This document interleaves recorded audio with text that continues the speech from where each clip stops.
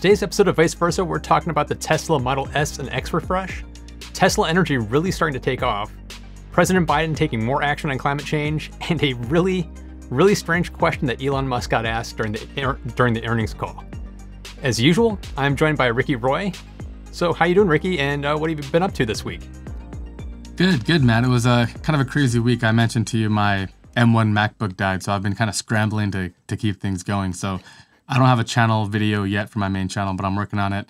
Otherwise, fighting the good fight. How are you doing? What channels and videos have you done this week? Things have been pretty good. I released a video this week on kind of green skyscrapers and green office buildings, about some of the standards, like the LEED standard and what that means and where the future of construction is going.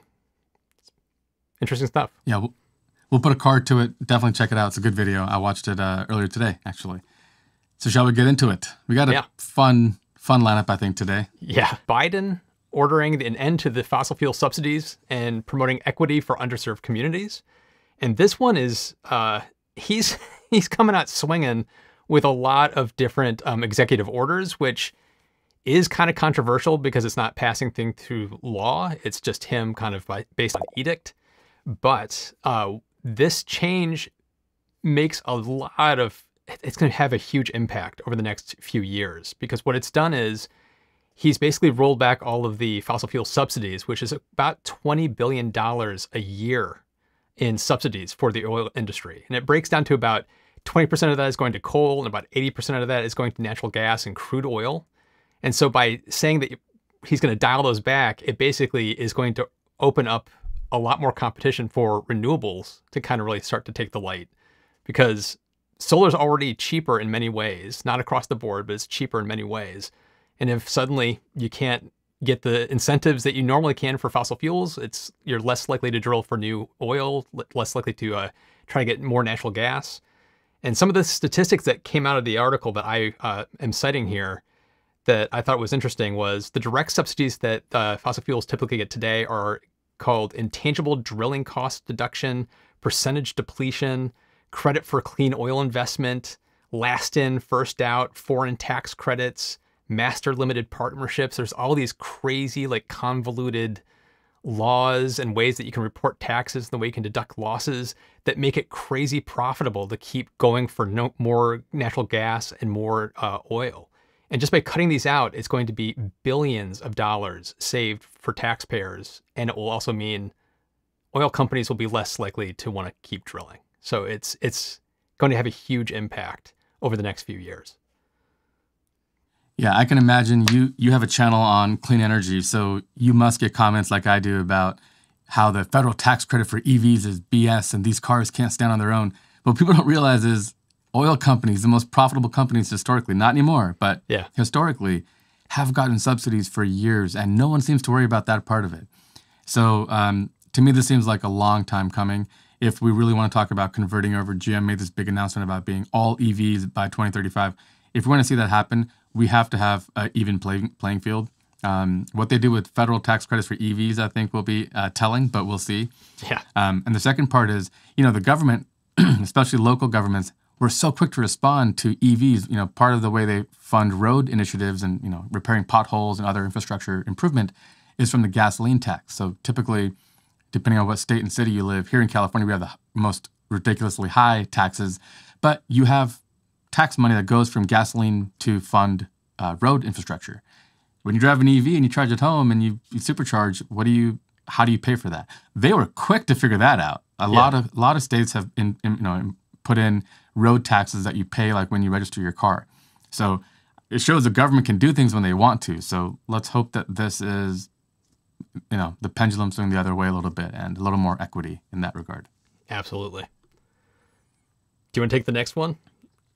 Sure. So the next one sounds incredibly awesome. I have a couple of reservations, and we'll get to that. But Biden has announced that he will make the entire U.S. federal fleet of about 645,000 vehicles electric. This has been pretty vague. There aren't exact timetables. There aren't really mentions of which companies it'll be and stuff. Like, for example, Workhorse, which is a truck maker, an EV truck maker startup, they were hoping to to get that bid, but negotiations have kind of stalled. So it's largely without teeth at this point, but he's showing you where what he's thinking about and where they want to go. And this should be good news for anybody who's into EVs. But my caveat, my two takeaways, I'm curious how you feel about this, is, I'm a firm believer in being financially responsible with taxpayer money. So my first point is, like, if we needed 600,000 cars, I'm hoping that they reevaluate and figure, can we get more done with less cars? Can we cut down on spending? Because I think the deficit keeps me up at night. I have kids. What kind of a country is it going to be if we keep having runaway inflation and deficits the way we have? So my hope is EVs last a long time. They charge really quickly. You don't need as much downtime. Can we do more with less and buy less vehicles? Can we cut that number down? And secondly, I hope this doesn't become a good old boys club where they're buying all these cars from GM. If you've ever been to a car rental, you see the worst cars in the world, like the Chrysler 200, a car that nobody should have. And no one buys them really. They're all fleet cars. They just sell them by the volume to car companies that rent them out, rental companies like Avis and Budget. So my hope is it doesn't go down that rabbit hole. We don't play favorites or have any of that kind of stuff. I hope the government just says, we need cars. We believe EVs will be cleaner and safer and more economically viable. Like, let's hope that the budget committees in 10 years kind of go, remember that all that talk about going EV? Here's how much money it has saved us in 10 years. And that's what I'm hoping for. And that'll be just the cherry on top. Yeah, that was the thing I was going to bring up about the story, was I hope it's not a good old boys club, because the initial thought was that means Ford and GM, those kind of companies, are going to be the ones that are going to reap the benefits of this. Probably not Tesla. But then again, there are police, across the country that have been buying Teslas for their fleet and have been saving huge amounts of taxpayer money on Tesla police cars. And so it's like they're kind of a litmus test that could be used to sell Teslas for the federal government. So I do think it's probably going to be Ford, GM, Workhorse. The Workhorse stock was up like 10% after the announcement of this. So it's like everybody's already looking at the standard players in the market for this kind of a thing. But it's going to be interesting to see how this rolls out. It's going to be a few years before we really see this start to kind of have any kind of traction. Yeah, shout out to John Check, who just did a $5 super chat. He says Biden's going to buy a fleet of Tesla government vehicles, Cybertrucks with machine guns mounted for the military. I think, 5 years from now, we're kind of joking about that, but 5 years from now, I think just the ROI on EVs, all the potential from an electric platform, it'll be very interesting. So we shall see. Yeah. So why don't you take the next one as well, which is the big one of the night. This is the one that everybody's talking about. We're going to talk about it for a while too. There's so much to talk about coming out of the quarterly call yesterday. Yeah, what's funny, the article that we have talks about the most. Yeah, here's the link to the article. Of all the cool stuff that they introduced with the new refresh model S and X, why start with the steering wheel, which to me is polarizing? But I think Tesla goes for that. They love polarizing stuff. They love debate. They love getting people fired up.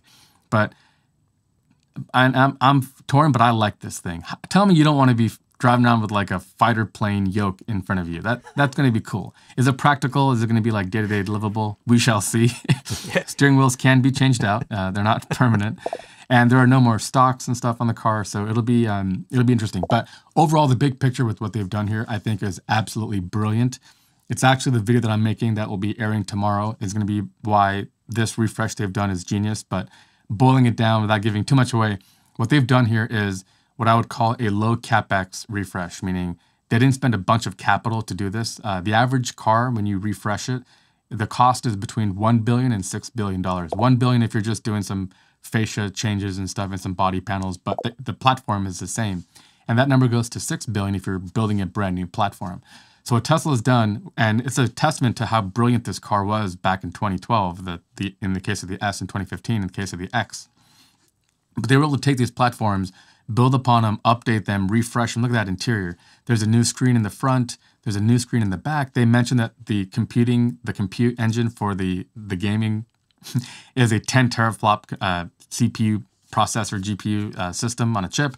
So I'm thinking like that, we're talking like, PlayStation 5 levels of power. So does that mean this is MCU 3, the third iteration of their media control software? We shall see. Or maybe it's MCU2 plus a gaming component or something. But anyways, really fascinating stuff. And this is a look at the future. We have the landscape screen. We have controls in the back now for people. If you have kids, they have a little 8-inch screen back there. So I was surprised here it's only 8 inches because the front screen in the front is 17 and the one in front of the driver is 12 inches. Those are massive screens. They're supposed to be really high resolution and good click feedback. And the general layout I think is beautiful. They have the wraparound console and the wood or the trim all around the front. They have the Model 3 and Y style vent system, which is just such a clean look. The look of a dial or a vent to me on a car now just seems dated. Mercedes has these round, very posh looking, but even to me that just looks really antiquated now. That is the future of what an HVAC system should look like, and I was blown away. What would you take away from this? My first thought was when this came up was this is gorgeous. I think this is just an absolutely spectacular interior. To go to the steering wheel though, I'm definitely in the camp of what are they thinking? I really am in that camp. That is so not a practical steering wheel. And I've heard the comments of, well, this is meant to be a full self-driving car. You're probably not going to be using it that much. And my response to that is that much. It's like for right now, full self-driving doesn't exist. It's not a real thing yet. It's still in beta. We're still 2, 3 or more years away before it's a real thing that you can rely on in every state, in every country around the world. It's like we're still a ways away from that. So people are still going to be driving these things by hand a lot, especially around your, parking lots and things like that. People are probably going to want to do that themselves. And then if you're wanting to do a little sporty driving, you're going to want to be like taking control of the car and really enjoying that, 1.9 second 0 to 60 time that they've got.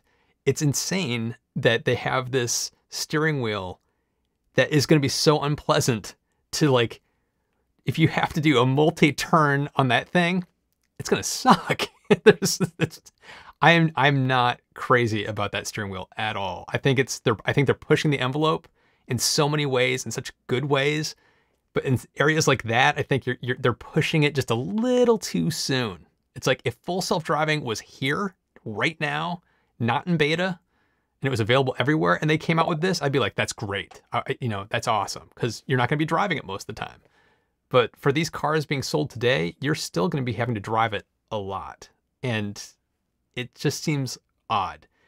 The other thing, the lack of stocks, as a user interface designer, that really got to me, because it's like they're leaning into the AI deciding, oh, we think you want to go forward. So they're just going to automatically put you into drive when you hit the brake to start the car. Or it's going to detect you're in your garage and you're near a wall. So it means, oh, we think you're going to want to back up. So it'll put you in reverse automatically. That's how the system is going to be working, which to me is, again, insane that is the default mode.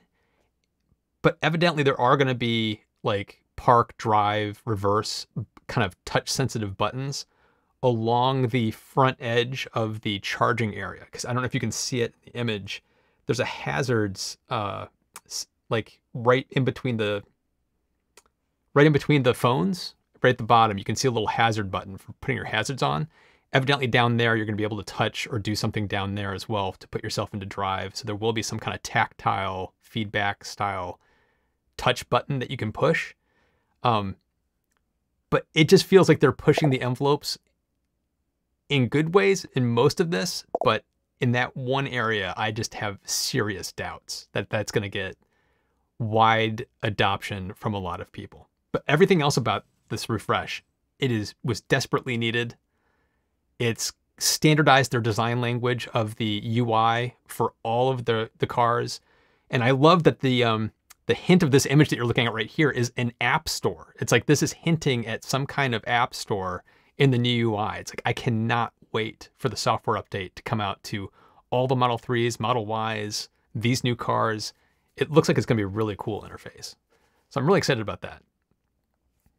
Yeah, I was thinking about your video on the Cybertruck when it first came out, and you were talking about kind of being a little bit shocking and how that could be a good thing. And the steering wheel design, I think, harkens a little bit to that. I think Tesla does push the envelope hard. And the beautiful thing about having that big screen is on a future version, if they realize, you know what, people don't like this, they want buttons, they could easily have all the drive controls that pop out when you have your foot on the brake and you can change it and stuff. Like the beauty of having a big screen. And legally, the only real button I can think of that you have to have physical is the hazard button. That can't be software. So they still have that, and they'll be fine. And this is a joke, but I was thinking, when you go 0 to 60 in under 2 seconds, I think the FAA does legally classify you as an airplane. So the steering wheel might actually make sense there. Definitely quirky, but really interesting. And also, they've broken down the Plaid moniker into 2 models. There's the Plaid and the Plaid Plus. What's interesting there is I think the Plaid will be pretty much kind of the current car with the 18650 cells plus the tri-motor configuration, whereas the Plaid Plus is the hotness. It'll be the car that comes at the end of the year with the 4680s, and it'll be all the latest and greatest with that extra range and everything else. But by doing it this way, they can launch a Plaid car around the time Lucid Motors is coming out with the Air, which was kind of, I think, their target. They were trying to basically like outdo them. And so they'll have a car short term, and then they've got their Halo car coming eventually at the end of the year with the new stuff. And I think in terms of managing the supply chain of their cells, brilliant move. Yeah. This, to me, this is also a kind of, it's not a nail in the coffin for Lucid, but like this is going straight up against Lucid to me. It's like this is perfectly tailored as a response to me. Yeah, it was a responsible response as well. The car outside is largely unchanged. They didn't actually. That's what I mentioned. The low CapEx refresh. They didn't go full speed ahead. Some of those renders that we've been looking at all week. Some of these beautiful new designs for the S. None of that happened. And at first, I was kind of bummed out. I was like, I was really hoping for a new refresh. But from a business perspective, what they did is very smart. They're still a small company, and they don't even have a full lineup yet. They need that pickup truck and a van eventually and all this other stuff. So they're better served to build those lines out rather than refreshing a car like the S and the X, which are lower volume to begin with. So smart way to approach it. And definitely different than Lucid, but they've got, and it shows you how quickly they can respond to a competitor, right? What an amazing thing to see. Yeah, absolutely. Well, to jump to the next story, which is building off of the whole Q4 announcement, Tesla Energy's massive quarter accelerates drive to decentralized electric utility. Basically, Tesla Energy is kind of starting to catch on fire a little bit. It was, a few years ago, it dropped. Actually, let me pull up hypercharts. There's some great hypercharts here. You can kind of see, here's the solar deployments over the past, X number of years. And you can see it dropped dramatically. And then it's been kind of like leveled off at this very low level. And here's Q4 at the very end with a massive spike. So it's starting its way back up again after being kind of starved for the past few years while the car side of the business really took all the focus. And Elon's been saying on these calls, Tesla Energy is kind of the sleeping giant. Tesla Energy is going to really start to take off. Solar Roof is going to be a huge thing. And to me, this is the sign that is starting to happen, that they're starting to kind of turn that ship and kind of put in the right direction right now. Some of the stats that I thought were fascinating that came out were 86 megawatts of solar was deployed during that quarter, which is a 59% increase year over year. And there was 29 megawatt increase quarter over quarter. That's such a dramatic uptick. The solar roof deployments are really increasing, they said. And I've anecdotally been hearing this from a lot of people. Since I put out my solar roof video, I've had quite a few people reach out to me saying they just had it installed or they're getting it installed next month. And like, it really does seem like they're starting to ramp up installations of the solar roof, which is another very exciting aspect of this. And then the last part was 1,584 kilowatt hours of storage was installed in Q4, which is a 200% year over year increase, 100% increase quarter over quarter. That is astonishing that it's that big of an increase. Just absolutely That's a shocking one. Yeah. So like if you're looking at like an S-curve growth pattern, if this does do that, this is just the beginning of that growth. Exactly. So you hit it on the head. I was going to mention the solar growth is brilliant, but the Powerwall and Megapack rollout, staggering.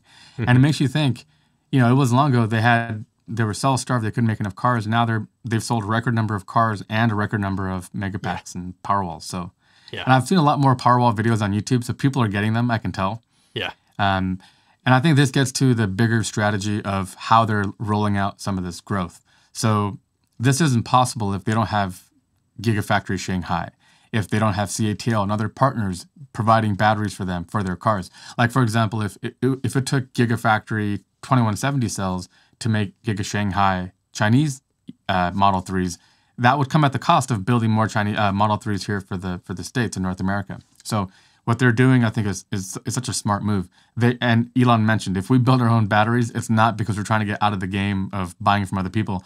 They basically have like an outstanding call. If you make batteries, we want them. As many as you can make, we want them. Like we'll keep buying them because their entire business runs on this, and this will be the limiting factor for them. So they've done a good job of this rollout. And when you talk about Giga Austin making 4680s and Cybertrucks, I mean, these numbers might double and triple and quadruple and 10x in the next 2-3 years. So really exciting stuff. Yeah. Well, the very last thing that we're going to just kind of touch on at the end, I'll just take this one really quick. And this one's kind of goofy. Right near the end of the call, one of the questions he was asked was, he had originally said, once they got kind of an affordable car made, he would not be CEO anymore and he would just become like the lead designer. And somebody basically asked him, is that going to take place? Because there's a lot of stuff at play right now. And his response was, I expect to be CEO of Tesla for several years. So I think there's still a lot that I'm super excited about and doing. And I think it would be hard to leave. I just thought this was an odd question to ask him. He laughed about it when he was asked. And part of the reason I thought it was just kind of a funny question to ask, it was like, it almost came across as, are you trying to get kind of a juicy headline of Elon Musk says he's going to leave in 2 years? Or was it just a genuine curiosity, like, have things changed for him? Because he originally said this, like a decade ago. Does that still hold true today? And my takeaway is he's still far too engaged in what he's doing.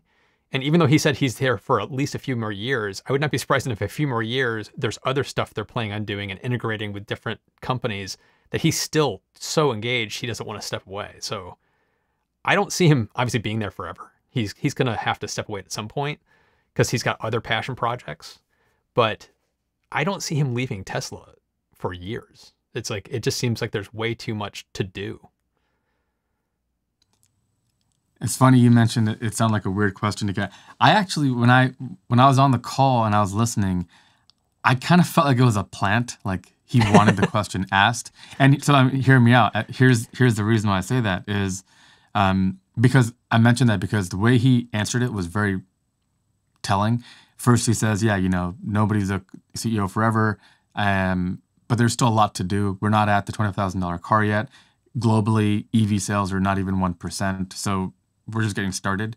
So first, I think he kind of laid out expectations and progress and where they are, and that they are really, really still pretty early.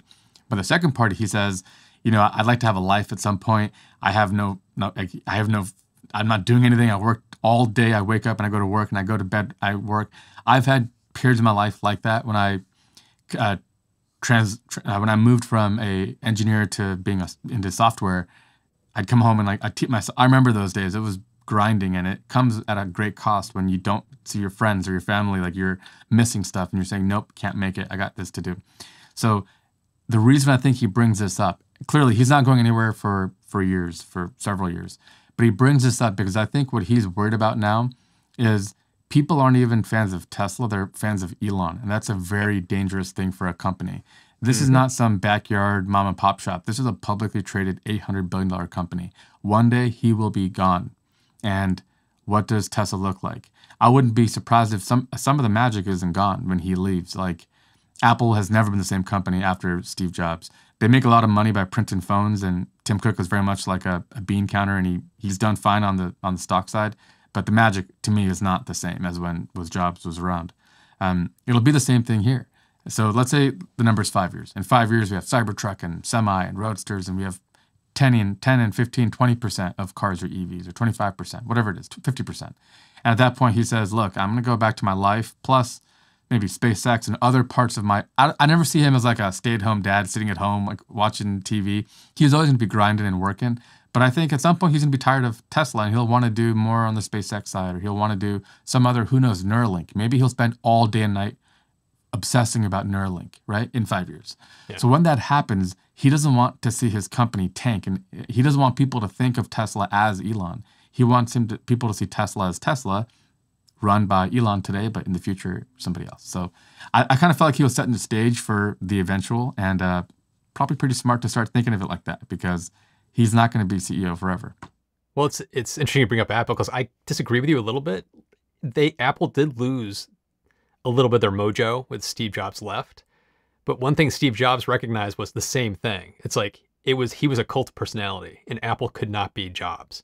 Apple had to be Apple. So they figured out what the DNA of what made Apple Apple, and created Apple University, put all of their executives through this special training about here's how Apple works, thinks, and approaches problems and products. And they established kind of a methodology of how people should think about this stuff. And it's so ingrained into their DNA now that when Steve Jobs is gone, yeah, they lost their best guitarist, and it's like they're having to find a new guitarist. But they didn't go so far off the rails. They grew more they grew more in the time that Steve Jobs was gone than they did with Steve Jobs. So they've been doing just fine. So Elon basically has to do the same thing. He has to come up with a solid succession plan. Who's going to be the person that steps in as he steps away? Are they going to set up something similar where there's like a Tesla University where, first principles thinking is their mantra, and it gets hammered into everybody's head. So they never, ever turn into the GMs or the Fords of the world. They're always the one that's questioning everything and taking things from a first principles approach. It's like, I would assume that they're going to try to do something like that. I just hope they do it. It's like, you know what I mean? It's like, I hope it's not hope. I hope it's a reality. I want to see what their succession plan is. It's a very great point. Very great point with Apple and Apple University. Yeah. You basically squeeze that essence out of these brilliant people yes. and find a way for normal, non-brilliant people to toe that line. That's the thing, really. It always comes down to. So really, yeah, great point. Great point. Yeah. I have a mixed feeling of Apple lately. We can talk about that on another day. I was gonna say, I understand why you do. I totally understand why you do. But yeah, there's a company outside of Elon. And I think the thought of that, actually, as I was saying it out loud, I was thinking to myself, holy crap, Elon won't be it's hard to take and hard to imagine. So you got to start to think about it years ahead of time. Yep. And thanks so much for everybody for watching and listening. And if you think you've learned it, be sure to subscribe and watch us live every Thursday night at 5 p.m. Pacific, 8 p.m. Eastern, or listen on the go by subscribing to the podcast at viceversa.show. And it would be really helpful if you could also give the podcast a rating and a review on your podcast platform of choice, because it really does help. Thanks to everyone again, and we'll see you in the next one.